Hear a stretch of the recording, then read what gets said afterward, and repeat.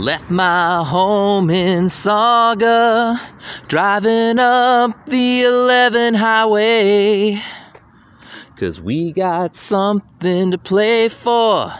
Let's tie the series up today. Yeah, gonna watch the Steelheads play North Bay. Watching them score as I say hooray. Watch the Steelheads play North Bay. Go, Steel, go.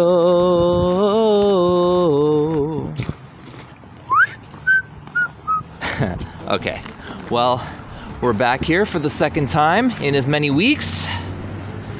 North Bay Memorial Gardens, home of the North Bay Battalion. We're here for game 2 of the playoffs, or should we say, the Bay-offs. See what I did there? Shut up, let's walk around. So where does everybody stand in the OHL playoffs right now? Well, obviously, we're down 1-0 to North Bay. Ottawa is up 1-0 on Oshawa. Barrie is up 2-0 on Hamilton, and Peterborough is up 2-0 on Sudbury. In the Western Conference, we have London up 1-0 on Owen Sound. We have Saginaw up 2-0 on Flint. Sarnia is up 1-0 on Guelph. And the big surprise is the 8th-seeded Kitchener Rangers are up 2-0 on the 1-seeded Windsor Spitfires. So, yeah, if Windsor wants to advance, they got to pull their socks up. Today's games, in addition to ours, Ottawa and Oshawa play game 2 today. London and Owen Sound play game 2. Guelph and Sarnia play game 2, and Barrie and Hamilton play game 3. That series shifts to Hamilton. That is a night game, I believe, because they played in Barrie last night to ease some of the travel a bit. But yeah. As for my Quebec League team, the Gatineau Olympique, they're up 2-0 in their series against the defending Memorial Cup champions St. John Sea Dogs. They won the home games pretty handily, 7-1 and 9-0. So, yeah, not much competition there. They are going to St. John. The next 3 games are scheduled in St. John. They're doing a 2-3-2 format because of the distance between the cities. You know, if you think I do a lot of long drives, the distance between Gatineau and St. John is 10.5 hours. Yeah. So I don't know if they're doing that on the bus or if they might use a plane for that. But yeah, good luck in New Brunswick, boys. I have a feeling it's going to be a short series. Also, since I last made a video, we found out that there will be at least one Misa playing in the 2024 Memorial Cup. That's right, the Saginaw Spirit have been awarded the Memorial Cup, the first U.S. host, I believe, since 1998, I believe the year is. Correct me if I'm wrong. But yeah, going to be a lot of fun. So Michael Misa will be playing in that, and maybe if we're lucky, Luke will join him. Also, the Erie Otters end up winning the draft lottery, so they will get the first pick of the April 21st OHL draft. Niagara gets the second pick, Sault Ste. Marie gets the third pick, and Kingston the fourth. I said in the last video that I believed Mississauga was getting the 6th pick. They're actually getting the 7th. I did get the positioning right, but what I forgot about was Niagara's pick last year. Sam Dickinson at number 4 did not sign. He wanted the trade, which he got to London. So because of that, Niagara gets a compensatory pick. When you get a compensatory pick like that, it is the pick after the pick you had last year. So Niagara, in addition to getting the 2nd pick this year, gets the 5th as a compensatory. So because of that, the Steelheads, who would have been 6th, are bumped down to 7th. So that's why that happened. 7 is still a pretty good pick, though. We should be able to get a pretty exciting player with that. Again, the draft starts. The first 3 rounds are at April 21st, and the draft continues on the morning of April 22nd, so it's another 2-day thing. Good luck to the Steelheads in the draft, but playoffs first. I've come around looking for the bus, and I don't see it. That truck is parked where the bus was last week, but yeah, I don't know if it's gone to gas up or something, but it is almost time to go in, so let's get inside, and hopefully I'll see the bus after the game. So I walk in and all of a sudden it's like, hey, look up behind you! Oh, Bill's going the other way. Whoa, hey!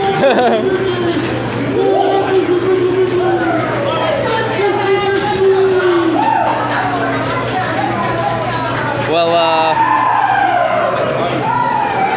alright, now that I've recovered from almost getting stepped on, let's continue. Same spot last week, calm before the storm. Looks like they're new playoff t-shirts. It says on the back there, 200 every time, every day. It's my first time seeing this, so but my guess is that means give 200% type of thing. Because, yeah, that's my guess. Almost time to get started, guys. We're here for the Bay-offs. There they are. got a little police protection. You know, I haven't been here for a playoff game, but I imagine with the open area that, you know, they got to be careful. All right, here we go. Oh no, they're so offended that you're cheering for the other team. Yeah, here we go. And those guys are over there.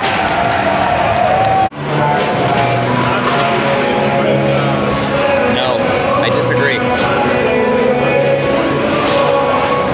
So I thought while I think of it, I'll come down and get this shot once. No, I disagree. Hey. Hey, I'm watching you.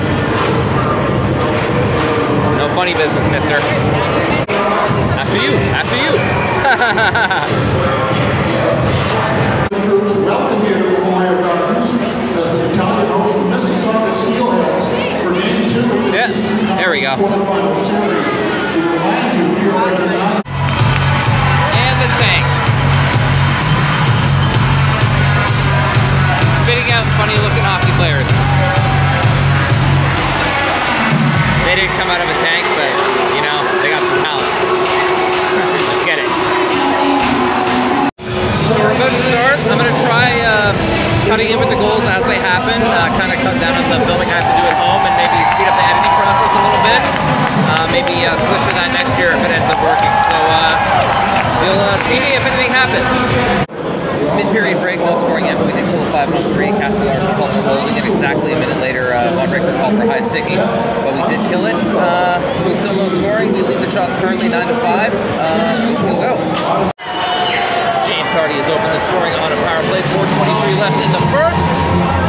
Minute 9 left in the Justin Ertl penalty, which was a cross-check. 1-0 Steelheads. After one period of play, the score is Mississauga 1, the Battalion 0. First period shots on goal, Mississauga 16, the Battalion 7. Let's go, boys. There we go. Hey, it's not a very good place to park. Today's featured vehicle is a Ford 2023 Bronco. Before that, it looks like they're talking to Porter Martone at the break there.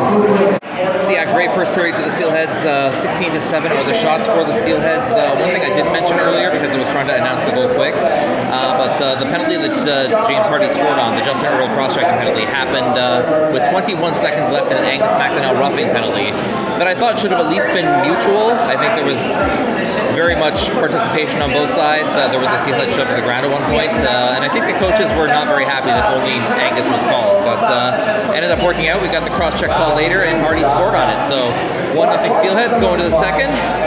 Let's keep it up. Apparently there is a fan bus trip from North Bay to Mississauga for Game 4 on Wednesday. My viewer Liam, who is from Mississauga but lives here, told me about it. Yeah, might be full of Battalion fans on Wednesday, guys. So we got to bring it double. Let's go. Well, 17:53 left in the second. North Bay tied it. Nikita Tarasevic with the goal. Get it back, boys. Get it back. This guy's a little too happy. All right, Angus McDonnell gets us back the lead. 16-18, not too long after North Bay's goal. I wish I could show you, but Angus is pumped. 2-1, Steelheads. Let's get it. Well, it's on. 15:46 left in the period. Kyle McLennan is tied up again. All of a sudden, the scoring is picked up. We're still leading the shot 18-10, but yeah. Let's get the lead and slam back down. North Bay's got their first lead now. 14:03 left in the period. Yeah. Shut up. Anyway, Pasquale Zito with the goal. Yeah. Down 3-2, guys. Well, we just had some roughing penalties. 2 for the Steelheads, 2 for the Battalion. Schmidt and DeZodi go for us, and Battalion go Nelson and Wakely. And now Tarasevic is taken out to Glitchkey, so we're on a power play. Let's do something with it. Well, getting chippy in this one. Some things that were called, some things that weren't. Apparently horse collaring is legal in this league now, according to these refs, but get it. All right. Gave up the lead, time to get it back. Mississauga 29, the Battalion 18. Intense playoff vibes, chilling with a pizza. Still down 3-2 after 2. Shots are 29-18 for the Steelheads. I believe we can tie this up and potentially take the lead in the third or overtime or whatever. But yeah, let's get it. Let's eat this pizza too. Third period, I believe, boys. No, I disagree. I disagree. Let's get it, guys. No, they don't care. James Hardy has done it again. We are tied 16-10 left in the third period. Shots for 32-18 right now. We're loving it. This crowd here is not so loving it, but we are. 3-3 game. According to total, you see a score. It's been waved up on the ice. They're going to try and review, I think. Still waiting on the review. I can read Porter's lips. He was saying that's the goal. It hit the back of the net. They're still looking at it right now. We'll see what the result is. They have not counted the goals. JR is hot. If we don't end up winning, I think JR is going to have a lot to say. But we continue, 14-17. There is 49 seconds left in the penalty to Kyle McDonald. Still time to score. Well, Charlie Callahan has scored the go-ahead goal on a power play, and the fans do not like it. Apparently they think it's okay to hit our player in the head, but yeah. Apologies if I catch any language, but yeah. 4-3 Steelheads, 10-10 to go in the game. 41-21 on the shots right now. We're loving it. And we win it! Battalion had some great chances in the last couple of minutes with the empty net, but Steelheads pull it off.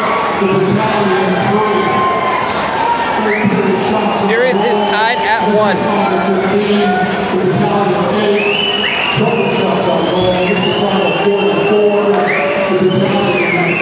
See it.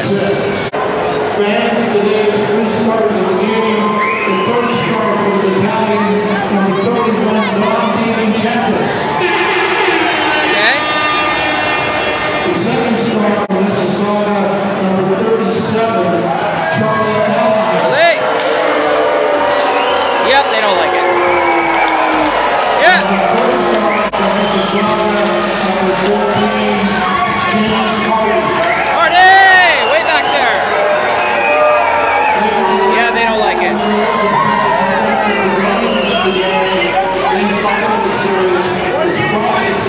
Yep. Get it, boy!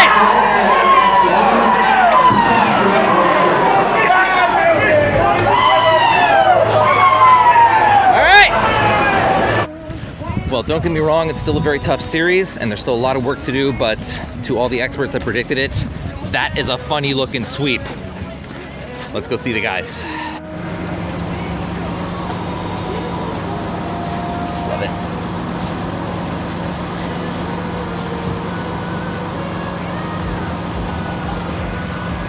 Oh yeah.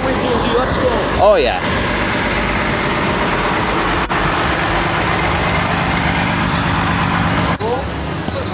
Hi. You too. Oh, dinner's arrived. Oh, that smells amazing.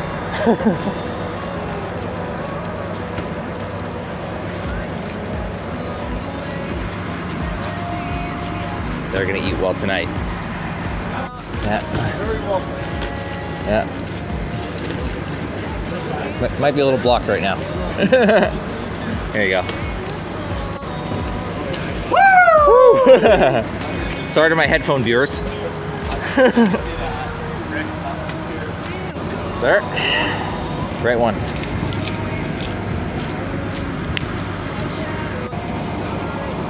Good night. Good night.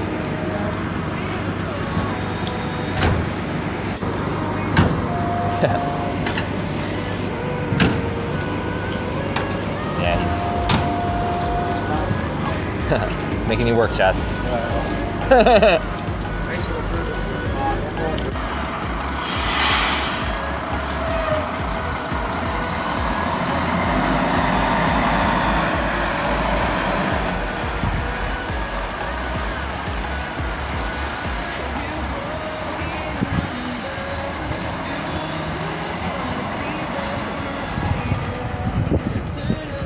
All right, before I go, let's look at the other scores around the OHL playoffs. The Ottawa 67s beat the Oshawa Generals 3-2, so they're up 2-0 in their series. At the time I'm filming this, both the Owen Sound London games and the Guelph Sarnia games are in overtime, tied 4-4, so I'll put those scores on the screen.